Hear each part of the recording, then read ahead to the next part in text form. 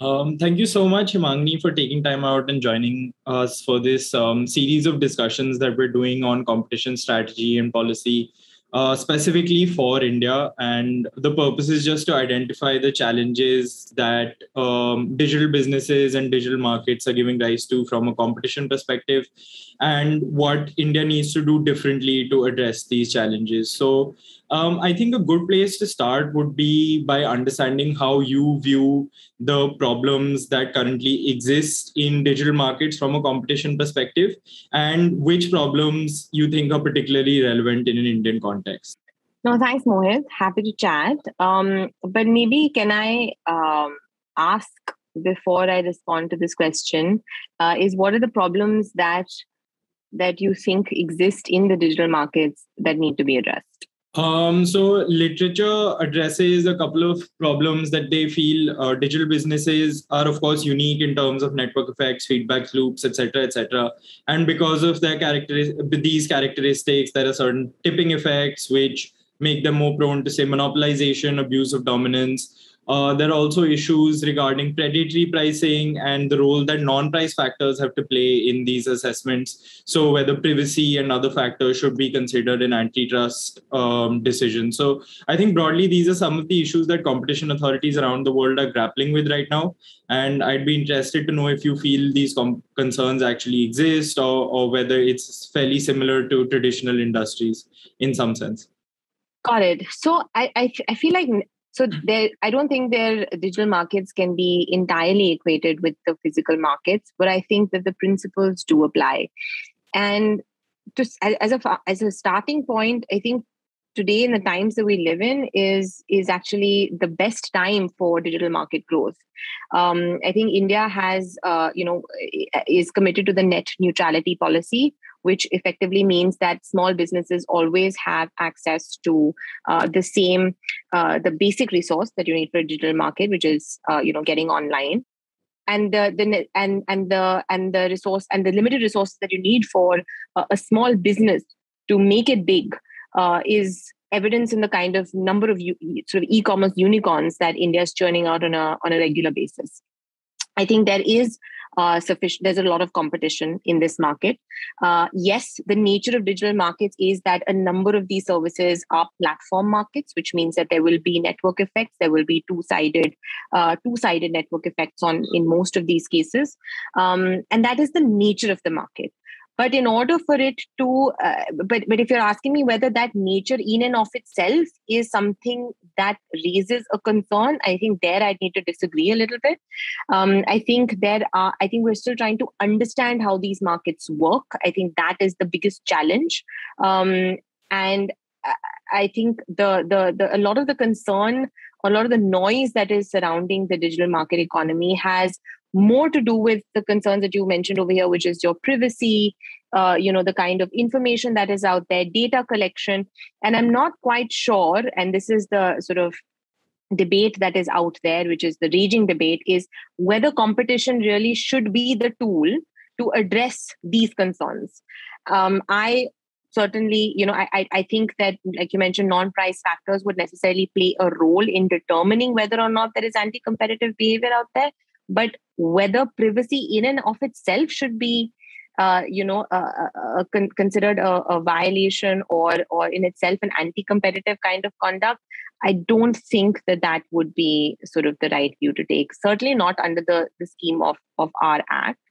It's wide enough to consider behavior, but I think we need to be a little more calibrated about before rushing into, ex ante regulation or immediately starting to say that this is bad without addressing all of the non-price factors. So non-price factors, according to me, means privacy is certainly one of them, but there is equally, what are the benefits that the users are getting, quality of the product that is getting, time that the users take to get where they need to be, ease of business that comes online as a result of this, the kind of dissemination that is otherwise happening.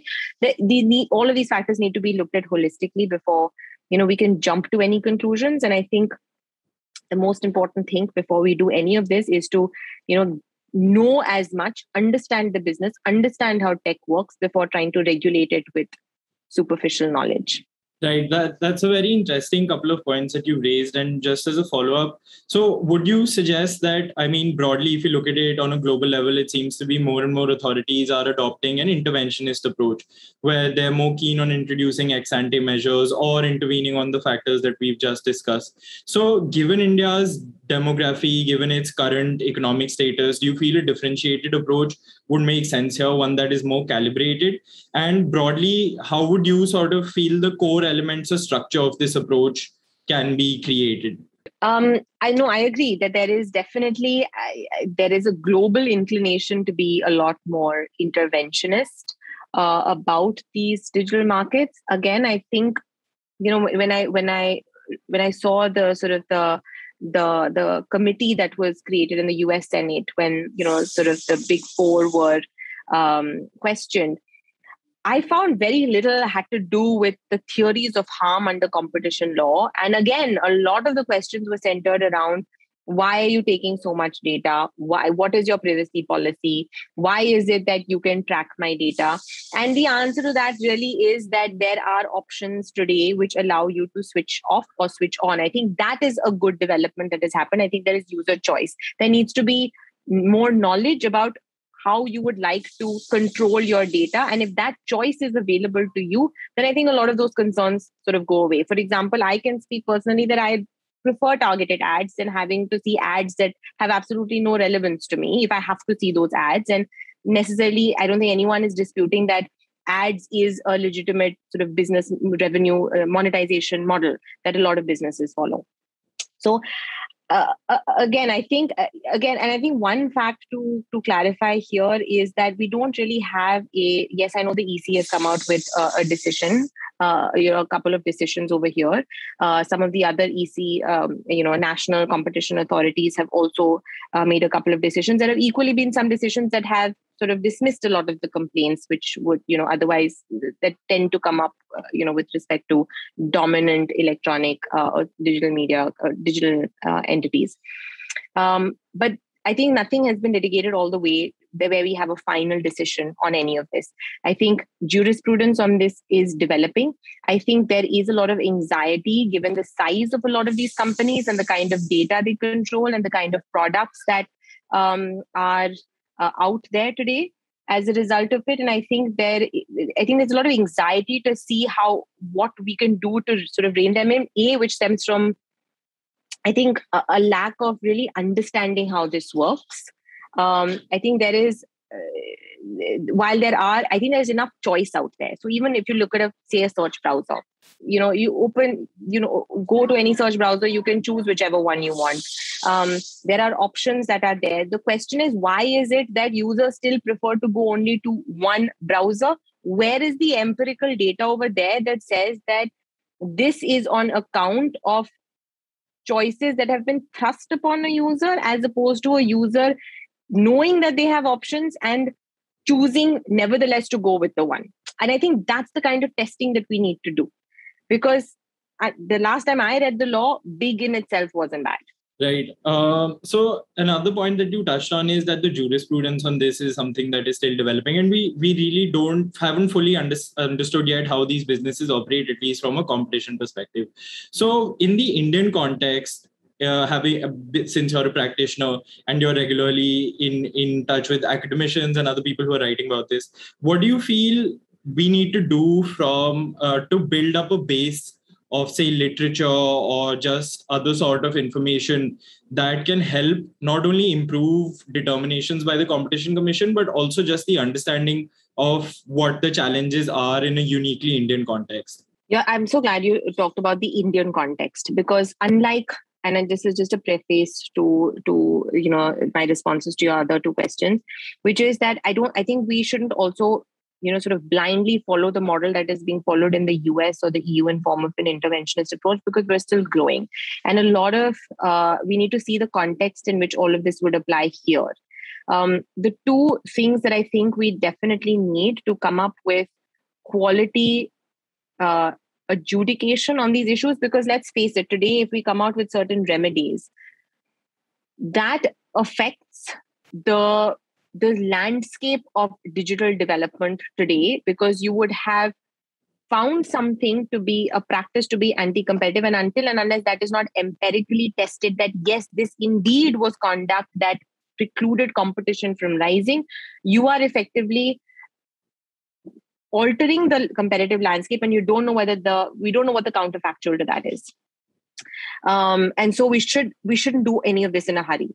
To get there, I think what we absolutely need is for the regulators, the academicians, the practitioners to be. We may not be as well versed as the technical operating guys that create these products, but we should certainly have a significantly high working knowledge of how these products work. So today, when we say that it is not technically feasible to say that one product can be made interoperable with another, let's understand what that means.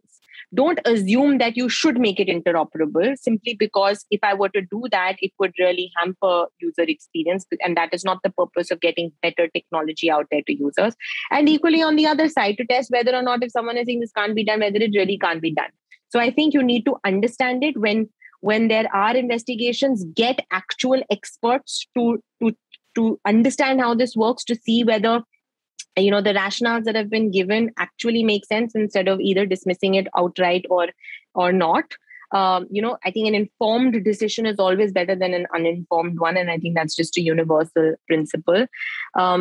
Gone are the, this is not the glass industry, the cement industry, the soda ash industry, or any other, regular industry where I think we have 100 odd years of antitrust experience, even if not in India, generally, where these principles, we knew that there was a certain theory of harm that could be applied presumptively because we have tested it out over hundreds of years, and we know that the likelihood of this actually resulting in a positive effect for competition and users at large is likely to be low.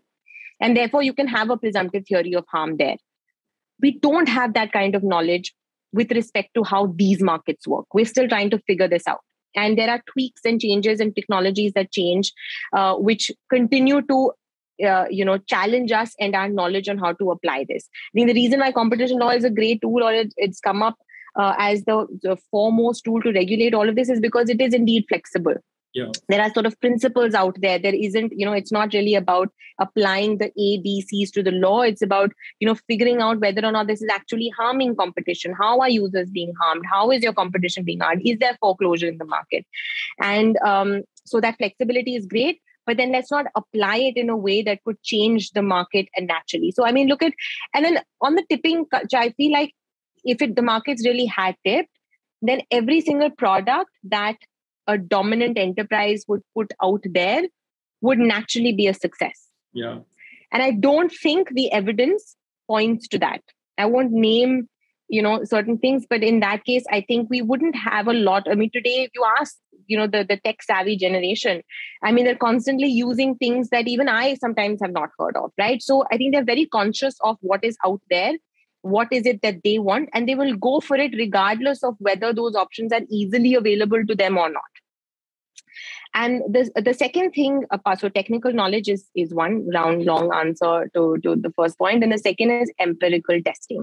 Start with a small group. I understand that it's not possible to cover the whole country necessarily, but let's have an authentic study done. Let's put those questions out there. Let's test whether or not this is actually benefiting or harming your users. What is important from a user perspective? What is important from an industry perspective? Whether there is actual foreclosure in the market or there isn't, whether they actually have tools there are entry barriers at all or not. And then let's test the evidence. Even if someone is saying yes, there are, or no, there aren't, let's test that out. Let's ask the right questions to get to the right answers. Right. I think broadly what I'm getting is that you're saying that we should be careful whenever we are planning an intervention. And if an intervention has to be made under antitrust, then it should be based on existing technical knowledge as well as collection of cogent empirical data, at least with limited sets to start off with, so that we know that our decisions that are coming from competition authorities don't end up setting us back instead of pushing us forward. So I think as a broad summary, that's my main takeaway from